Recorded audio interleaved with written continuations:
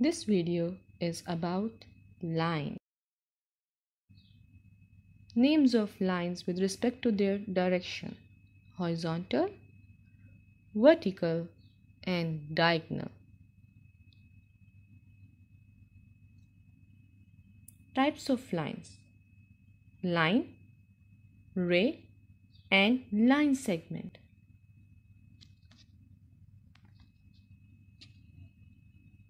First, we are going to discuss line.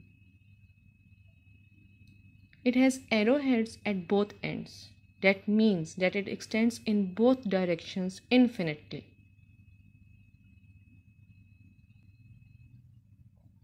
It can be in any direction: horizontal, vertical, diagonal. It can be of any length: short, longer, longest. Then there is ray. It only have arrowhead at one end. That means it extends in only one direction. We can draw it like left to right, upwards, downwards, or diagonal. It can be of any length: short, longer, longest. Then there is line segment. It has no arrowhead. It has endpoints at its both ends. That's why it does not have any direction. It can be of any length: short, longer, longest. Now, the relation between lines. There are parallel lines. Then there are perpendicular lines and intersecting lines.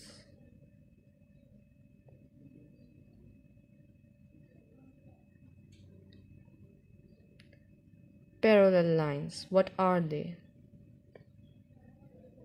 Let's look. Parallel lines are two lines that are always same distance apart and never touch each other.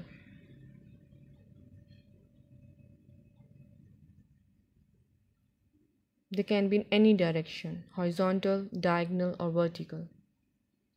We can recognize parallel line in 2D shapes as well. In square, they are; in rectangle, they are; and in rhombus, it's like this. It can go in another way as well.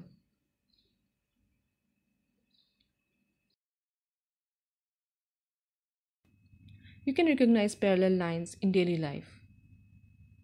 They are on roads, even in your dollar note, or in cricket wickets. There are marks to represent parallel lines. Like if we are having two parallel lines, we can draw short lines on it. That means they are parallel lines. We can draw them on shapes as well. Having same signs on both sides means they are parallel, and having two lines means they are parallel to another two lines. Perpendicular lines. A line is said to be perpendicular to another line if the two lines intersect at a right angle. Right angle means having angle of 90 degrees.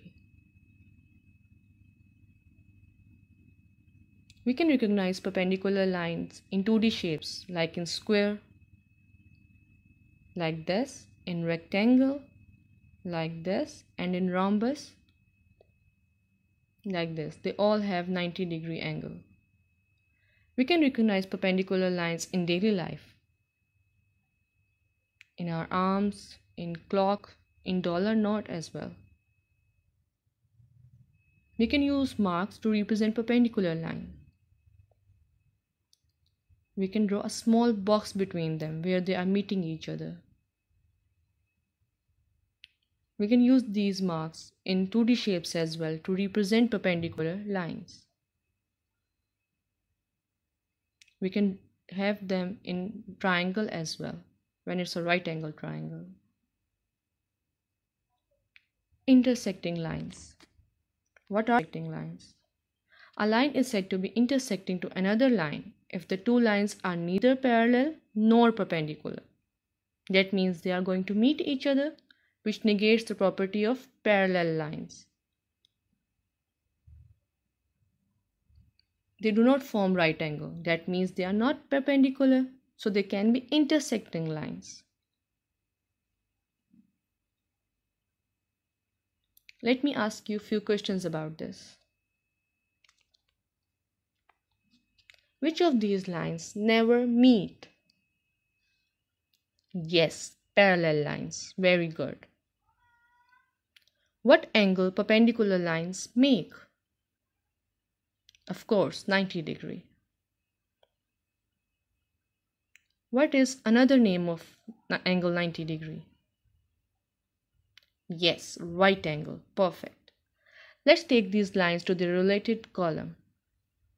Perpendicular line. Yes, parallel line.